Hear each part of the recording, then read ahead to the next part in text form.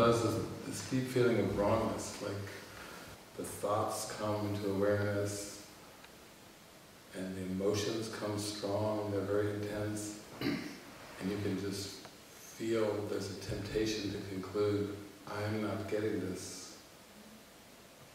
I've been reading and talking to people and practicing spirituality, and why am I not getting this? I'm wrong. There's a wrongness.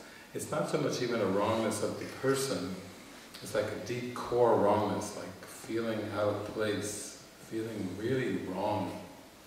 I'm so wrong, I don't fit into this world, I feel wrong, wrong, wrong. It's a wrong feeling. And then when you go deeper with our levels of mind, you start to see there's perceptions, and then there's emotions, the wrongness feeling. Then underneath the feelings and emotions there's thoughts, and underneath the thoughts there's beliefs, and then right at the core of your mind is your desire, your point of prayer, point of power, where everything starts. So if your altar is defiled, you have a beautiful altar, power of prayer, but you've got the ego on your altar, then all those attack thoughts and fearful emotions and everything will just follow from having the ego on your altar. That's why, the Bible even said, have no gods or no idols before the Lord thy God. It's simply saying, that's another way of saying, clear your altar. Or Jesus saying, blessed are the pure of heart, for they shall see God. Pure. Yeah, he's saying the same thing. Purify the altar. Have nothing but God, nothing but love and peace and harmony and joy on the altar. So, one of the things that I'll introduce to you today, when you're watching your thoughts and you're going, not good, not good, not good, just consider for the moment that you are not the thinker of those thoughts. You see how that's going to start to free you. The judgment, another judgment, another judgment. Start to feel small. Jesus said, judge not, look at it. Here I did it again, You are not the thinker of those thoughts. It cannot be you who's thinking those thoughts. See how we're so identified with the body and so identified with the forms. Like when people say, how do you look like? And we say on the phone, well, I'm so-and-so years old, and I have this color hair, and this color eyes. There's an identification with the body, an identification behavior. But what if we're more identified than even with the body and the behavior, with the thoughts that we think we think? It's that intimate. We think, well, I am judging. But is the I am that you really are really judging, or perhaps even that's a trick, that the majority of thoughts that you think every day aren't even really thought by you. They're impostor thoughts.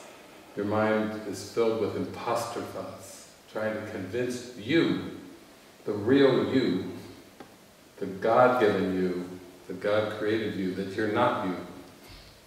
You see how close that is? That you aren't even the thoughts that you think throughout the day. You can see where this is going. You're going to come into innocence if you start to watch them go by and you go, not me. That's not me. That's not me. Because your real thoughts are the thoughts you think with God, not these judgmental thoughts, not these opinions, not these conclusions. So it's just a seed to plant in your mind. I am not the thinker of those thoughts.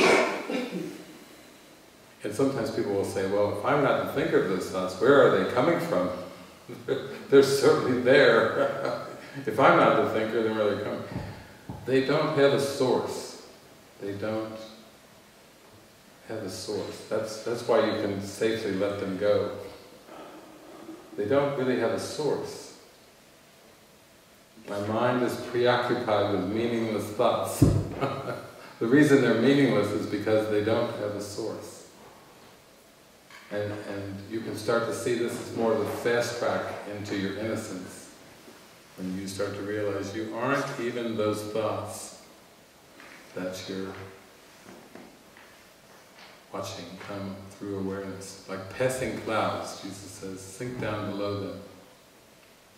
Watch them like they're passing clouds. In the workbook he describes them as like a cloud bank. And then he has you go through them. He says, feel them on your cheeks. See, he's even using the body as a symbol. You're going to like pierce through these clouds of nothingness. Feel them on your cheek as you go through them. He's doing visual meditation, still using the body because the mind is identified with it, but just like your face pushing through these clouds. Oh, a little moisture on the cheeks, that's all. Come on, let's go through all the way. Let's go through to the light. You know, all these even visual imagery. He's using everything he can to take you past those associations in your mind. I've just gotten the positive and as well as the negative. That it's all a judgment. Yeah. That you're none of it. How glorious that you're none of it. You're not the positive thoughts or the negative ones. You're none of it. I couldn't understand it before, even when I was reading it in the book. I couldn't understand how being in empathy with somebody or agreeing with somebody or thinking, oh yeah, that was really, you know, good. I never got that was a judgment. No. Yeah. And that insight is so huge because as soon as you have that insight, then there's such a relaxation that just washes over you. It's like you are off the hook for the negative ones and the positive. They're both where you go. You don't have to try to cling to some. So let's see how you could apply that. Now you move through your day seemingly, and now that that's your insight, that awareness is just for your mind. Not for anything else, just for your mind. And imagine going through the day and we'll say having, I'll call them compliments and criticisms. Isn't that a common thing on planet Earth, moving through a day with compliments and criticisms? And just the awareness that they're both the same puts you back into a point of empowerment.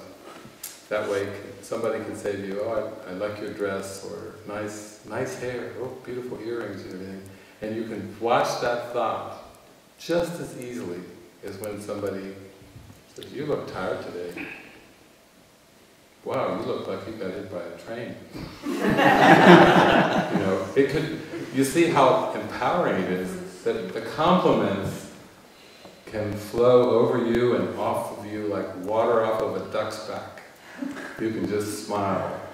You don't have to correct them and say, no, actually, my hair isn't beautiful. Or actually, I'm not tired.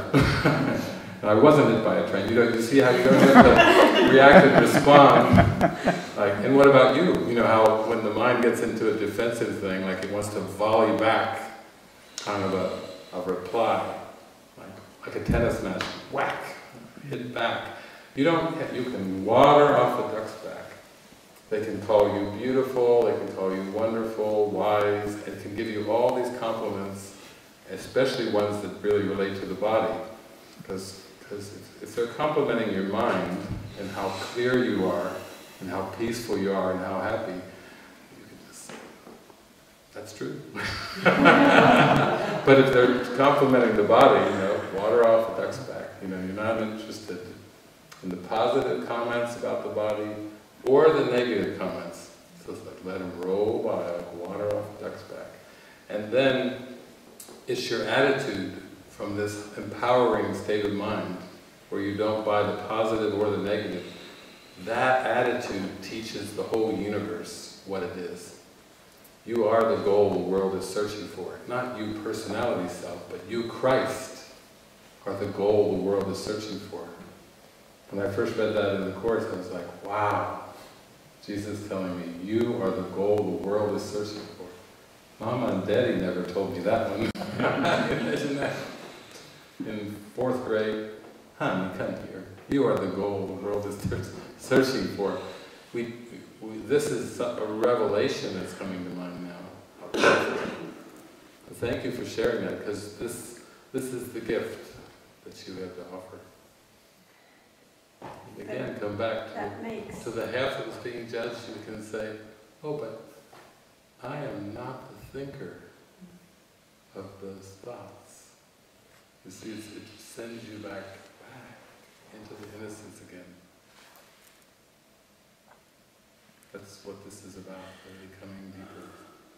Do you think God, when created us to be a judge, you think the God of oneness and love would say, I think I'll create a being. Let's make him a judge. Why would God create judgment? And what God creates is real and true, and anything else that is added on to that creation can't be real and can't be true, and definitely can't be who I am. See how that sends you back into innocence.